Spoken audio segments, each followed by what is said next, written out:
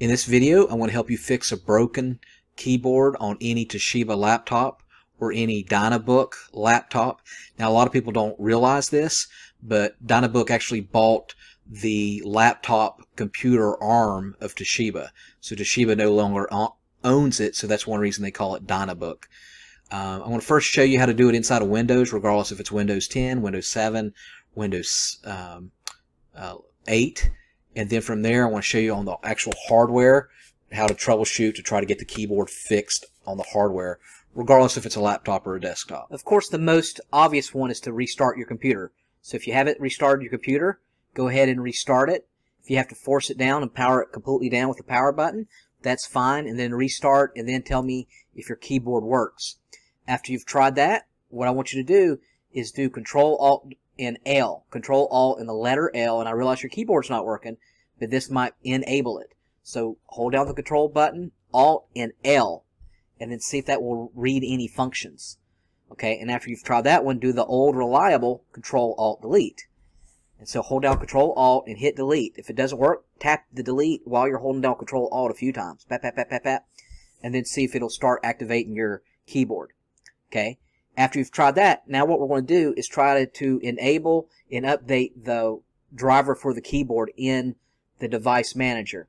And in order to get to the device manager without a keyboard, it's pretty simple. I'll first show you how to do it with Windows 7 and then Windows 10. So what you're going to do on both of the versions of Windows, you're going to go on the very bottom of the toolbar here, on the bottom of your home screen, and click on that little file. It's basically File Explorer. You click on it, and then with Windows 7, you're going to hit Control Panel here on the right, and then what you're going to do is hit Hardware and Sounds, and then right here's Device Manager. On Windows 10 and 11, you're going to do the same thing. Click on the little File Explorer icon on the very bottom, and then what you're going to do is right-click anywhere in the white space, and then click Properties, and then right here you'll see Device Manager.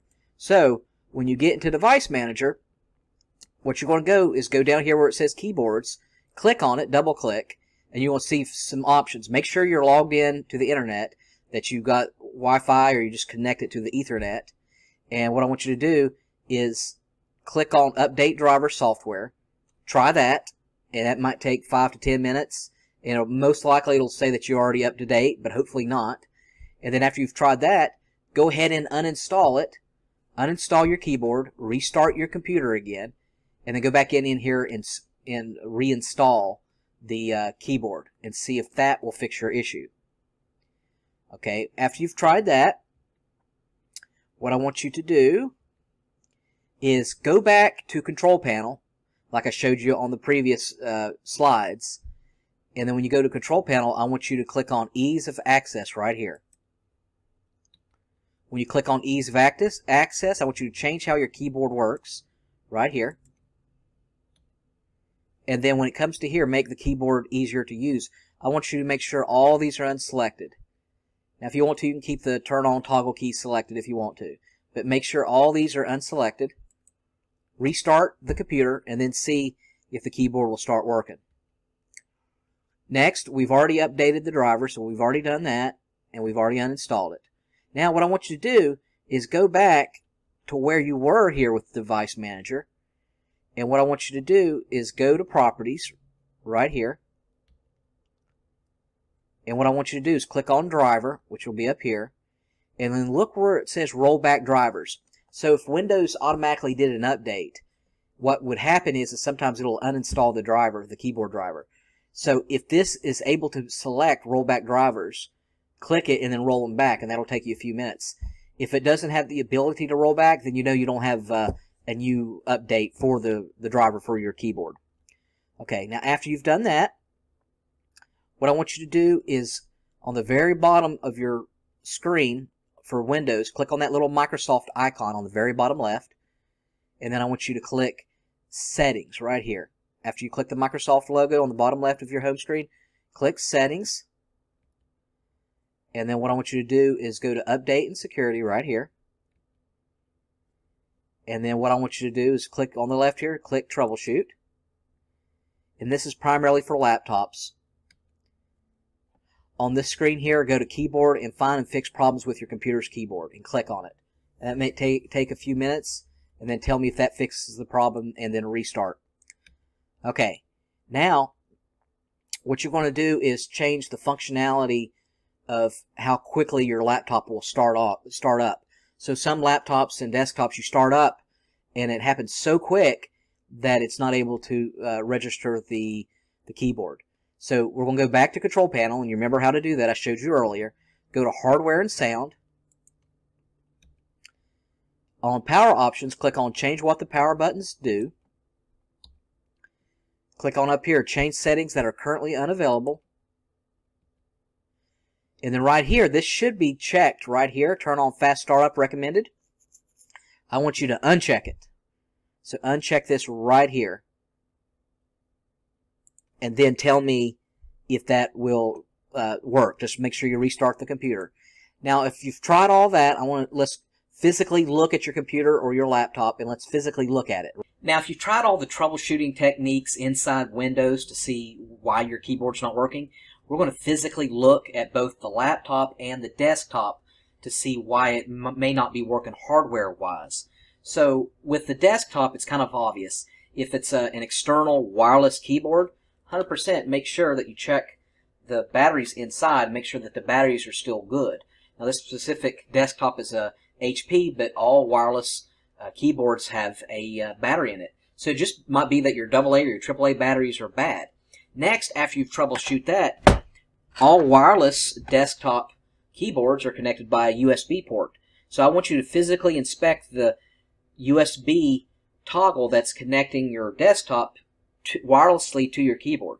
So go find it, and it may look like something like this. And what I want you to do is inspect it for damage, but what I want you to do is take it out and insert it into another USB port. It may be a possibility that that USB port went bad. Put the USB into another USB port, and then tell me if that will fix your problem. Okay, if after you've tried that, what I want you to do with your laptop, like this, what I want you to do is, again, I showed you this earlier, but I want you to do Control Alt, and L really firmly, like this, just hit it several times, and then also try Control Alt Delete, which for me it's up here. Control Alt Delete, way up here on the corner. And so I want you to do that several times and see if that works. If that doesn't work, I want you to try restarting it and going into BIOS, regardless if it's a desktop or a laptop. And to do that, usually you would do startup and just hit F2 at startup and see if you're able to toggle the mouse, and then see if there's any keyboard settings. It might be something in BIOS that you tripped up for somehow by accident, or there was an update and you could actually make it work by going into BIOS. Okay, after you've tried that, I know this sounds silly, but trust me, it's worked on so many different laptops and desktops. Do this carelessly. Go like this, with your palm of your hand. Like this, and hit every key. This might trigger something. There might be a short in your keyboard. That way you know it might be a hardware issue or a short in your ribbon. Or it just may trigger something and release something on your keyboard that makes your keyboard start working. I can't tell you how many times I've done this, and this will physically make it work. Next, what I want you to do is, after you've tried that, on a laptop or even your desktop, I want you to get another desktop keyboard that's either connected wirelessly or preferably through the USB. If it's not wireless, it would just connect on the side where your USB port is. You might find one on Amazon for real cheap for like $10, or go to Goodwill. A lot of times they're like for $5 that you connect. Just make sure it's a USB and that you can connect. And so that may be for your laptop. That may be your permanent solution. If for whatever reason you can't get it to work, it's a hardware issue with your keyboard. Just use an external keyboard. Look around your home. You might have one laying around somewhere from a desktop. And then you can use the mouse on the keyboard, or just get you a mouse, an optical, either wireless or USB, connect to your laptop, and you could use it that way. If you wanted to get fancy, you could connect a monitor to your laptop, just close your laptop, and use your laptop like you're using it as a desktop. That's one way you can extend the life of your laptop by a lot longer if you're not able to get your keyboard to work for whatever reason. Okay, if you've tried all that, you can do a factory restore reset if you're 100% sure it's not the hardware, because your keyboard might actually be broken. With the desktop, of course, you just replace your keyboard with another one. But with your laptop, it may be a hardware issue where your keyboard's not working any longer. So to troubleshoot that, does some of your keys work? Go into the search, go into the home page where it says search and test every key. If some keys are working and some keys aren't, then you know it's not in Windows. It's actually your keyboard that's broken. So go under that search toolbar that I showed you earlier and try every single key. And then if one or two works, then you know it's the keyboard that's broken, the physical keyboard. And that would either need to be replaced, or you just attach an external USB. If you've tried that, one thing you could do is actually replace the keyboard itself. There's several tutorials, and every model is different. This is a Dell. Every model is different. But believe it or not, it's not as difficult as it sounds. So a lot of times you would release the keyboard by there's screws underneath, or there's like this is called like a bezel, screen bezel. This could pop up and then release the screen. There's multiple ways, but what I would recommend you do is just go on YouTube for your specific model and then type that in and see how to remove the keyboard if you really want to go that technical. It's not that difficult. Once you get it out, it's very easy. It's only connected by like a little ribbon. Just one little ribbon's connecting it, and it releases. And then what you would do is after you get it out of your computer, get it out of your computer first, and then look at the model number on the back of your keyboard. And then after you do that, on the back of your keyboard, plug that into eBay and buy one. Usually they're about $20. All right.